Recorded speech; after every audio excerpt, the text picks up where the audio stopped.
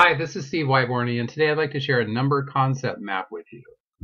A number concept map begins like this. Every student in the classroom has a blank number concept map, and you provide a number, the same number, to every student in the classroom. So every student writes down the number, and then everyone's job is to have their concept maps filled in completely with different representations of that number. I recommend using a composite number and being sure that every student does have the same number.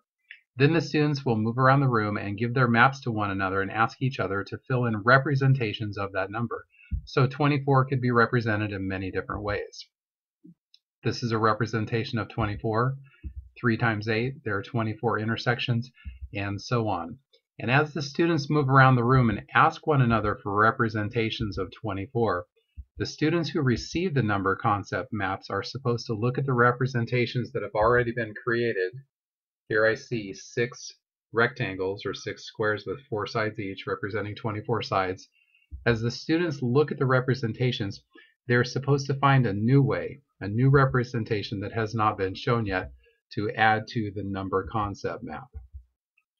When the students are finished, their number concept map might look something like this, and they will all look very different from each other.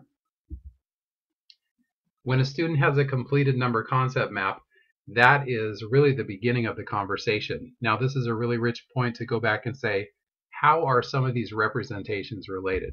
So, for example, here we see 8 plus 8 plus 8. 3/8 is related to 3 times 8. And then we can look for other representations of the same concept. Here's another one right here. 3 groups of 8 is equal to 24, and we see several relationships within that. And then there's one more clear representation of 3 times 8, which is right here. You might ask students to look for other similar ideas which are represented in different ways. So 4 times 6, or 6 times 4, 6 groups of 4, or here we also see 4 times 6. And then from there we might challenge students to connect those representations with other similar representations. So how is 4 groups of 6 connected to 2 groups of 12?